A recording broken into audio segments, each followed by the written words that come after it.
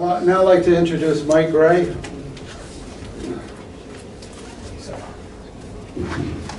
Hello, everybody. Glad to be here today. I'm one of the governor's volunteers today. Yes, I am. Happy to be here. We're all volunteers.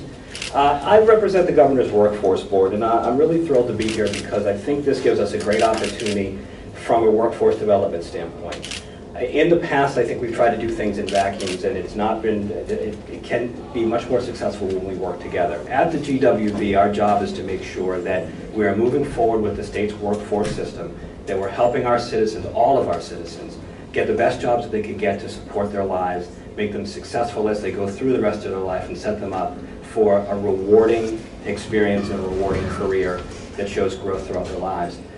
And really, through all of the different places we find people when we're working with the Governor's Workforce Board and our workforce system, they come from everywhere.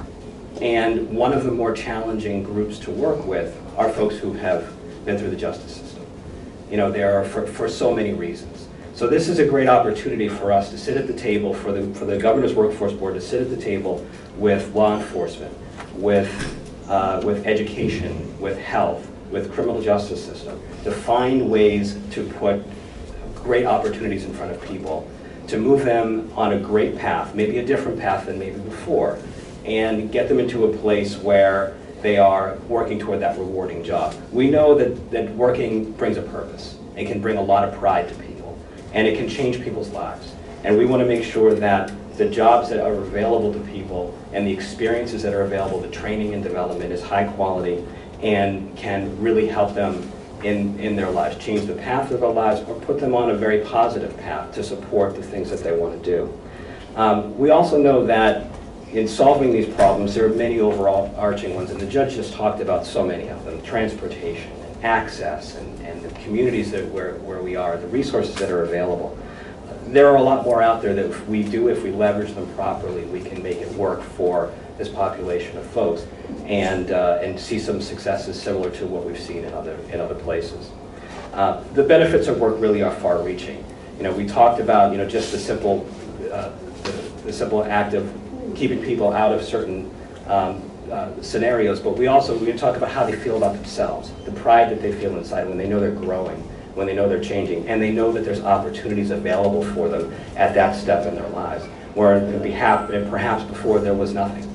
And now we can find a way to make something and to move people forward. The governor is very focused on job training. We've had this conversation more than a few times. She wants everyone to have great opportunities. She wants everyone to be working towards some kind of credential, post-secondary credential, something that makes us more qualified so that our entire state is attractive to the best employers with the highest wages, because our workforce is qualified and prepared for the future. And that's really what we're focused on. And we want to bring everyone along with us on that journey. And that's why we're thrilled to be here today.